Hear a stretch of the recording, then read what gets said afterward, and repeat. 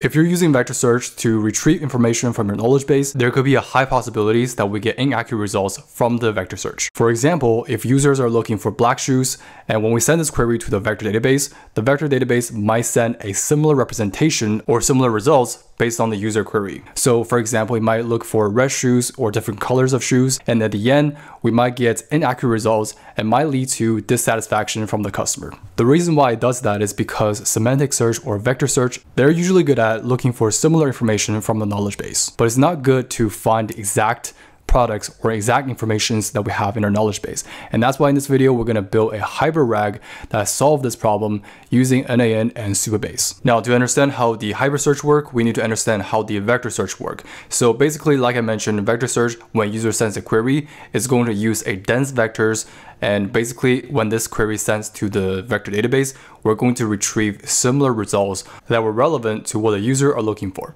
But vector search cannot pinpoint exact terms, so that's the downfall for the vector search. And to give you an example of what I'm talking about, for example, let's say if users are looking for the Italian recipes for tomato sauce, and our knowledge base has different recipes, right?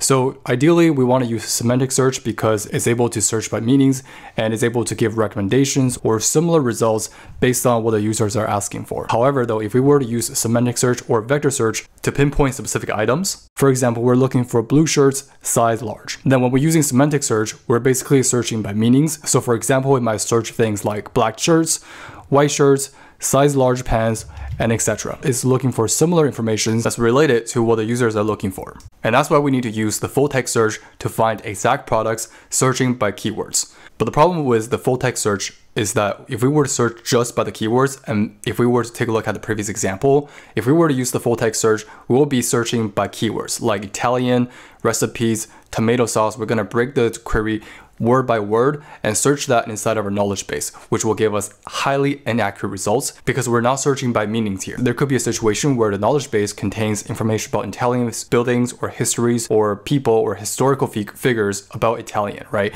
So there could be a lot of things about Italian in the knowledge base. So if we were to just search for keywords, we get so many results that are not relevant to what the user are querying for. And that's why we need something called hybrid search, where we can be able to combine the vector search, right, which is the semantic search, and then we also have the keyword search for the full text search, and we want to combine the searches, which gets the exact results and also the similar results, and be able to aggregate those results and provide that based on the user query. And as results, we can get something like this. Let's say we're looking for the Italian recipe for tomato sauce, then ideally we want to get similar results or recommendations based on what we're looking for, right? Then if we are looking for example, a particular recipe where we're looking for how many grams of sugar for this recipe, we're looking for specific or exact terms, then we can be able to get that. For example, we can get exact 5 grams of sugar for this recipe, for example, right? We can get something that's specific based on the knowledge base that we have. So that's exactly what we're going to build in this video. So by the end of this video, you will have a fully functional AI agents hybrid RAG that lives inside of your n8n workflow. So if you do find value in this video, please make sure to like this video and consider subscribing for more content like this. Now, with that being said, if you're interested, let's get started. Alright, so to get started, first we navigate to Supabase, and here you can see I have already created accounts. And what we do here is we're going to create a new project, but since I already have a project, we're just going to use this project instead. Awesome, so now once we're in the project, we're going to click on database and we're going to select extensions. So once we select the extension, we're going to search for vector, and we want to turn on for the vector database extension for Postgres. So we're going to enable this. So now you can see that the vector extension is enabled. So then we're going to click on the SQL editor and create a new SQL query to be able to create a document table so that we can create our document table for a hybrid search. Now to create our document table for a hybrid search, which contains the keyword search and also the semantic search, this is going to be the query that we're going to use. But basically how this query works is that we have our command to create our table, right? And this is the name of the table, which is called documents, but feel free to name it whatever you want for this table name, but we're just going to name it for documents for simplicity. And then here inside of this table, we have 4 columns. The first column we have is the ID, which is an integer ID, which is a primary key for the table, right? And then we also have our content. And then the content here is basically going to be the text chunk from the knowledge base that we're going to inject. And then here we also have the full text search. In this case, it's going to be a TS vector, which is going to be used for the keyword search. And then we also have embedding vectors, which is going to be our vector embeddings for the semantic search. Okay. So once you copy this query, you're going to create a new query here and be able to paste this query for create a new table for documents here. Now, before we run this query though, we want to make sure that we check with the dimensions for the embedding vectors. Now, because we're using the text embedding 3 small for the vector database embedding, you can see that the dimension here is 1536. So we're going to use this. So here we're just going to put the dimensions here for the vector to be 1536. Okay. And now we can be able to run our query. All right, so now you can see that the query runs successfully. So we can then be able to view the results in our database. And here, if we were to click on tables, you can see that we have a table called documents. If we were to click on view in the table editor, and here you can see that we have the 4 columns that we created for this table, right? So we have our ID, the content, full text search, and the embeddings, okay?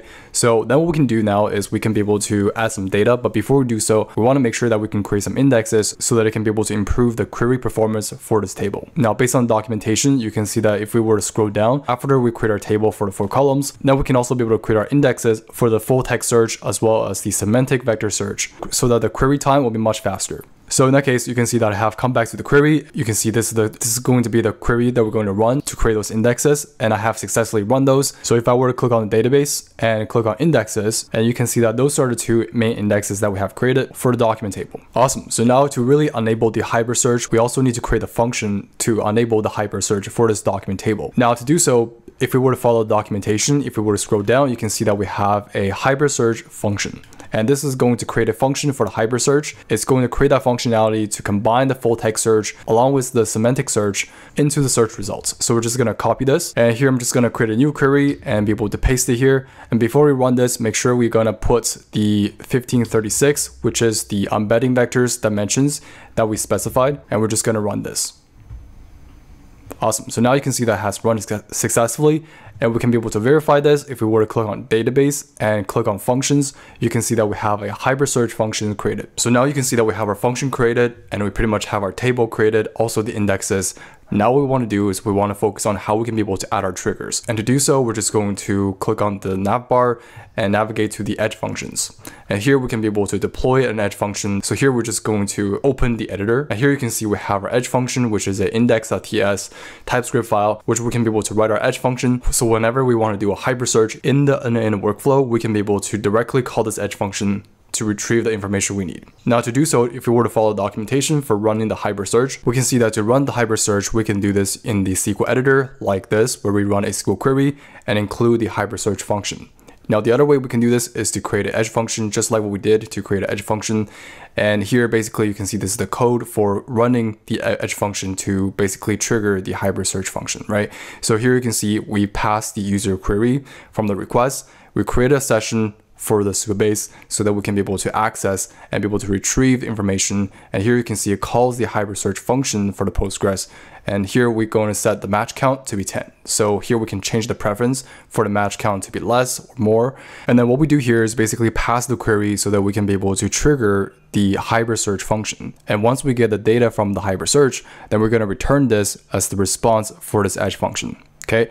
All right. So now what we need to do is just copy this code and come back to Supabase and replace this sample code with the code that we copied. And right inside of our code, you can see we have our imports, our environment variables.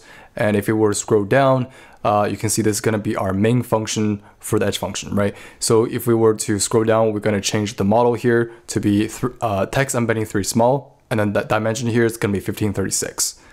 All right. So if we were to scroll down, everything looks good.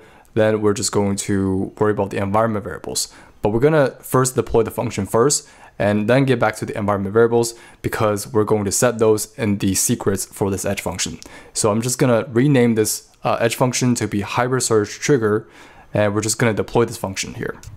Awesome. So once the function is deployed, this is going to be the endpoint that we can call. All right. So now what we need to worry about is how we can be able to set those environment variables that we have inside of our code, right? So we have the Supabase, the service role, and the OpenAI API key. So to do so, we're going to click on the secrets on the left-hand side. And here you can see this is where we can be able to add our secrets. So if we were to scroll down, you can see that by default, we already have the Supabase URL and the service role. So all we need to do is just add the OpenAI API key onto here so that we can be able to use that for the text embedding. So to do so, let's take take a look at how we can be able to get our API key from OpenAI. All right, so to get the OpenAI API key, you just navigate to the platform.openai.com/API keys. And here you can see this is where we can be able to create a new secret key. So we're just gonna create a new secret key here, and we're just gonna name this to be hybrid search. And then here, I'm just gonna create a new key here. All right, so once I create the key, I'm just going to paste the key here.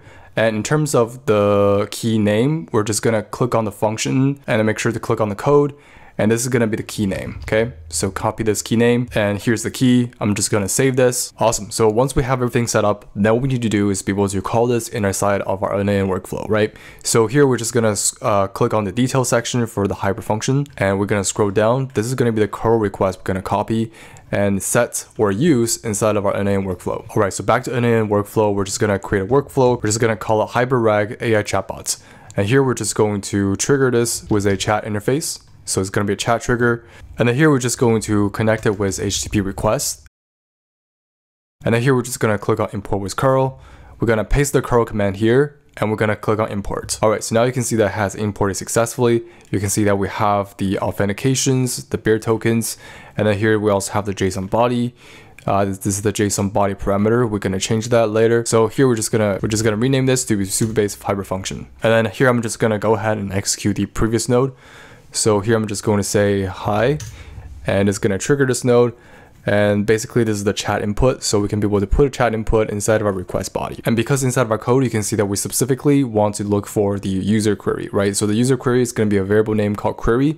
So we want to make sure that to set that inside of our request body. So back to the n8n, inside of the request parameter, we're just going to change this to be query. And in terms of the value, it's going to be the chat input. So we're going to put the chat input for the query's value. All right, so now if we were to execute the step, you can see that we don't have any outputs on the right. You can see that a node executes successfully. We don't have any output data return. Okay, that's because we don't have any data inside of our database or inside of our data table. So what we need to do now is be able to insert some data into the table so that we can have some data that we can work with. All right, so to do so, basically you can see I have deactivated this workflow currently, and I'm gonna create a new workflow to insert data onto the data table. First, we're gonna trigger this manually, and we're gonna connect this with a Supabase vector store. We're gonna add documents to the vector store. Now, first thing first, we need to set up the credentials. If you haven't done so, please do so. And here you have the credential for the Supabase. So here we can be able to select the data table. So we're gonna select the document table, and we're gonna insert the documents onto this table. All right, so the next thing we're gonna do is we're gonna add the embeddings, and then here we're just gonna use the OpenAI for the embeddings. And then we're just gonna set up the credentials. So simply we just put the API keys here. And then here the model we're gonna choose is the text embedding 3 small. And then here instead of documents, we're just gonna create the default data loader, which will load data from the previous step in the workflow, okay? And then here we also make sure we wanna change the text splitting. So here we're just gonna split every 1,000 characters with 200 characters overlap. We're just gonna click on custom. And here we can be able to choose our text splitter. So we're just gonna use the recursive character splitting to split text into chunks by characters recursively.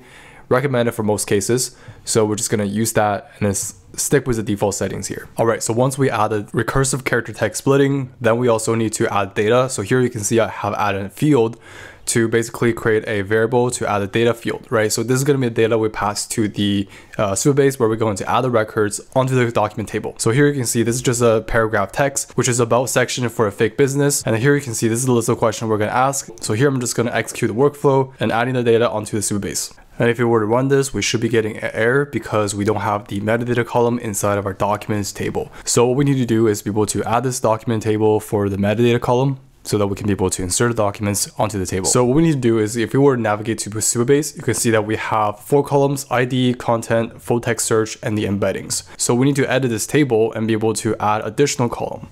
So here I'm just gonna add additional column. And this is going to be the metadata. And the data types here is going to be JSON-B or JSON binary data here, okay? And then we're just going to click on save. It's going to update the table. Now we're just going to come back to n8n and execute the workflow again. All right, so now you can see the workflow execute successfully. If I were to navigate to Supabase and refresh, you can see that we have the content added onto the documents. And really quickly, if we were to look at the database for the document table, you can see that for the data that we have the full text search, which looks something like this. And then we also have the embeddings. And here you can see these are the vector embeddings for the paragraph that we insert. Okay, all right, so once we insert the data onto the data table, now you can see I have deactivated this workflow, and I'm just gonna click on save. And then here, what I did here is basically I also added AI agents that's going to retrieve the data using the hypersearch function from the Supabase. And these are the list of questions we're gonna test. So you can see that we have the full text search questions, and we also have the semantic search questions. And based on the data that we insert, which is just a paragraph, we should be able to get those expected answers, okay? So to basically do this, you can see I have created the chat model, the memory, and also the tools.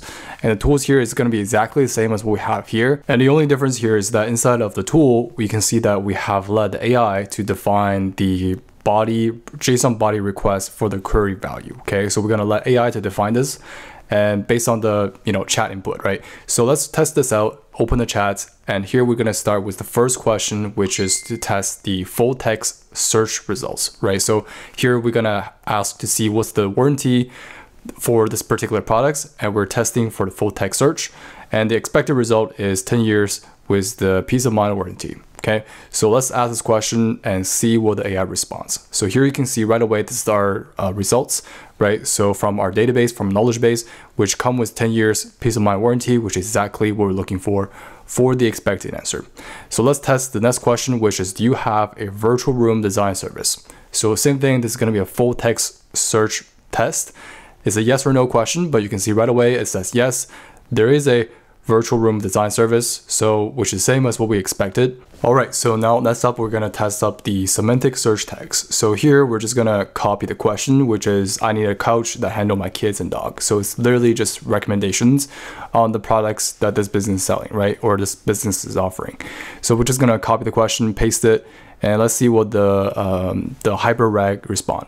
So here you can see, basically we get the data for the adverse, which is similar to what we're looking for, right? The adverse sectional sofa and pet-friendly, stain-resistant fabric, and you can see it is mentioning here, right? Long-lasting quality. Okay, so next up, we're gonna take a look at another question, which is, can someone help me make my house look nice? Okay, so this one, the key thing is we're looking for the virtual room design service that's being offered by this business. And let's see if the semantic search function is able to retrieve that information. So we're gonna copy the question, and we're just gonna ask like, what services can you offer? So let's try to hit this, and let's see it's able to generate the response. And now you can see that it's listed out all the things that the services they offer, right? So the virtual room design and the furniture design, which is included inside of documentation. So that's exactly similar to what we're looking for.